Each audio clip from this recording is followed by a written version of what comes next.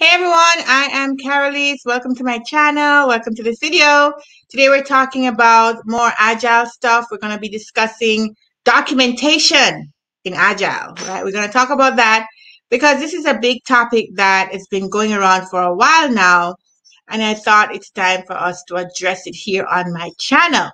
So, what are the documents that you're producing in Agile? But mainly, how do you handle people who are insisting on upfront documentation even when they're in an agile environment? Yes, that's what we're talking about today. Come on in, come on in, come on in. It's going to be very, very interesting. So, a lot of people are working in agile, and because agile is agile, we can literally do what we want, right? And still call it agile, right? It's just following these principles that are established by, the agile methodology, but it doesn't really tie you down to a specific process. People are following Scrum, people are following Kanban, they're doing all kinds of stuff. And everybody needs to pick what works for them. If you work in an environment with lots of developers, a huge team, a product team, a project team, and there's lots of levels of approvals and all that stuff, getting changes out faster obviously is a challenge. And so you have to do whatever works for you. And also keeping up with the vast number of things. Like, for example, if you're working on multiple products, multiple software, multiple processes, that can be very complicated. Then they're going to have a different process, of course, than if it's a small shop with just one product and a few people managing it, right? So everybody has to do what works for them. But I've just found that people who are transitioning into Agile, or people who have just been used to documenting everything up front, they are very, very hard to convince that the agile process in its purest form works, right? So you'll find people who are just married. They're just married to documentation up front. And it's so hard to break that. Like, there's no point in trying to make an agile process as waterfall as possible. Like, that's how I feel it's happening. I feel like they have waterfall syndrome. In one of my previous jobs, we had this I would call this person like the documentation czar, You had to write, we were in waterfall. We knew we were in waterfall and working in waterfall. And we had offshore teams, and we had to write the documentation for the enhancements and improvements that we wanted to make and the features and stuff, and ship that over to that country that we were working with. And then they didn't speak English. So then you had to make sure everything was perfectly clear. And the whole sending this huge document overseas, them spending some time, they're in a different time zone, different language, different culture, everything. So they understood it their way. Then they would come back to us with some questions, and we send back to them and hear from them the next day because, the night, the time zone difference. And everything was just hard.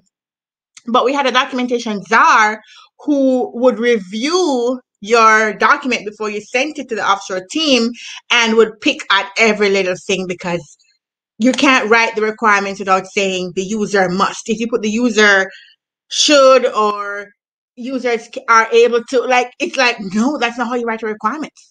It has to have this language. It has to be this exact way, and blah. Craziness. And then they were very strict on the diagrams. So you had to make sure you had your UML diagrams in your document and all these things, fishbone diagram, like some things that, yes, you can use them, but it's like extra. It's like extra. It's like extra. So those people are just married to documentation. Really, they are. And so if you're in a waterfall environment, that's somewhat expected that you need to have this heavy documentation up front. But when you get into an agile environment and you're finding the same thing, you're like, oh my God, like, what is wrong? And I've encountered that sometimes, that people, mainly they want you to write the documentation for the enhancements, the features, the innovations, whatever you're coming up with. You want to document all of that, document all the decisions that were made along the way. Whatever we phased it out to be, that's all documented, and then go write user stories. So it's almost like double work. Yes. So they're taking out of the agile process the whole concept of just more conversation. They're just saying, have the conversations and document up front and also write user stories. And I'm like, why? Why should we do all that? Why? I mean, part of it is that you really want to make sure that you track all the decisions that were made. And it's not uncommon, to be honest. A lot of people do it this way because they want to know what is everything that has to do with this feature, and they want to go to one place to find all of that. They want to find a single place where all the decisions about this feature has been made, all the designs, the mock-ups are all there, everything is there. Now that's really what the epic should be. The epic should be where that one place all the stories are grouped together, but it may not include the use case, it may not include like additional notes and different decisions and maybe technical notes and stuff like that. It may not include all of that.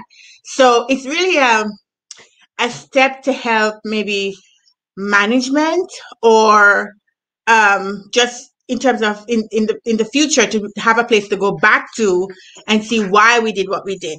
So I understand the value of it. I get the value of it. On the flip side of that, though, if you're trying to just churn out results as opposed to get yourself bogged down in the details, if you're having the conversations and you're facilitating understanding, so you've already spoken to devs, spoken to the business, you understand what they're trying to accomplish, you get the use case, and you may have written, sometimes I'll write a use case document just to say, this is what they're doing right now, this is how we expect to improve that. So that documentation is happening anyway. But sometimes to be forced to have this document up front, it really does feel like waterfall.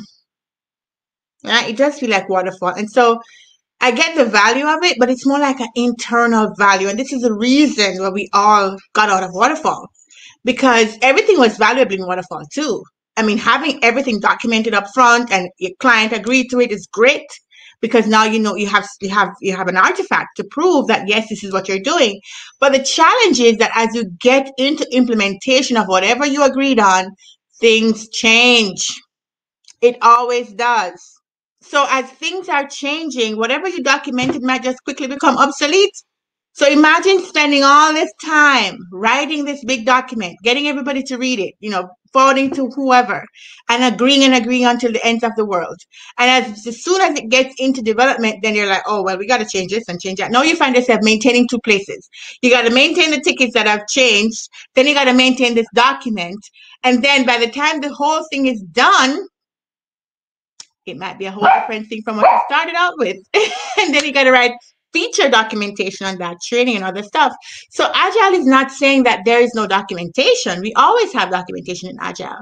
You do your presentations, you do your use case document, and you write your user stories. But the point is, you're not forced to have this big document that could take you weeks and weeks to write, that at the end of the day might just change, right? So you cut that time out and you spend time talking instead.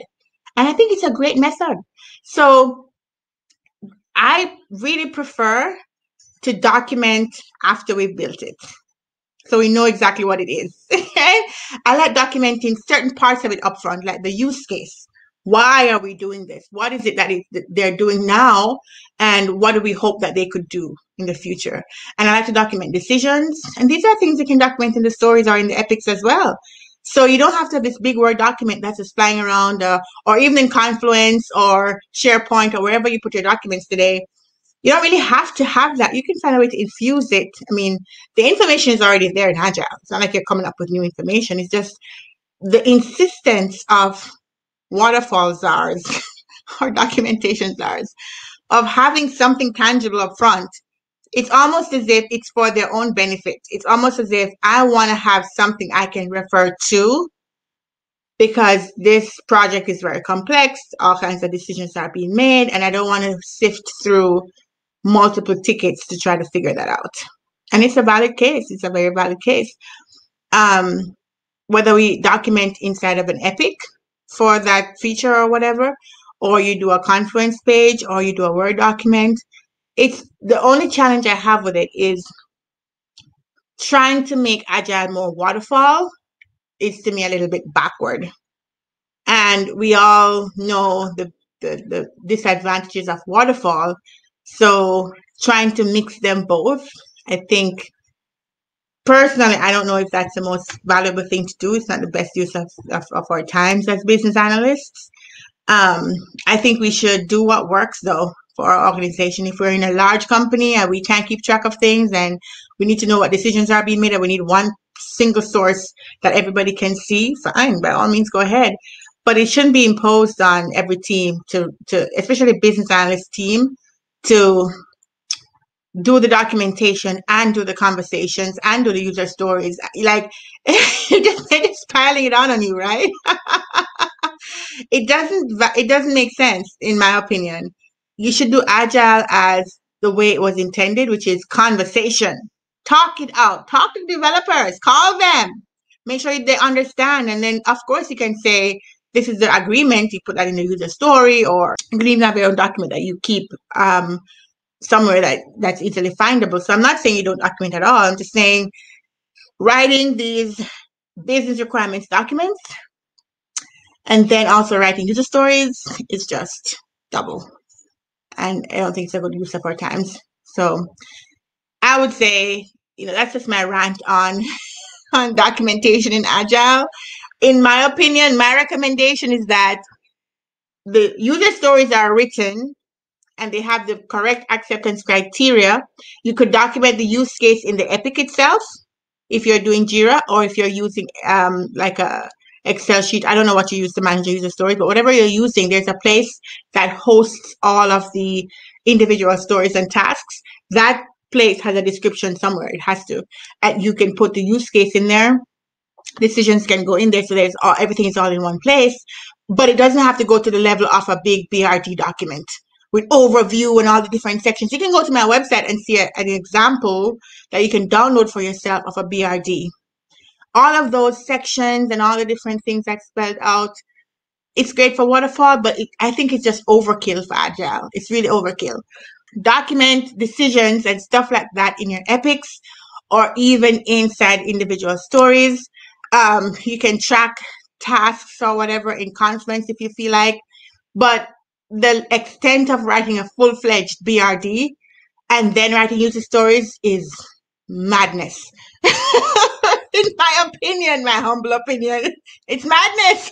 And you shouldn't be doing it. You shouldn't be doing it. And I bet you the person who wants you to do it is a documentation czar. And the only reason they want you to do it is because they themselves need to know what you're doing, or they don't know the process and they want some document that they can refer to. And it's just because they love documentation. That's why. Agile doesn't require it and you shouldn't be forced to do it. So that's just my rant, guys. Let me know if you agree. Go down in the comment section and put your comments down there. And while they're down there, please like and subscribe. Okay, like and subscribe. And check out my other videos and check out my website. I have free business analysis courses up there that talk about more stuff with Agile and other topics. So go check that out. And I will see you guys in the next video. Take care. Bye-bye.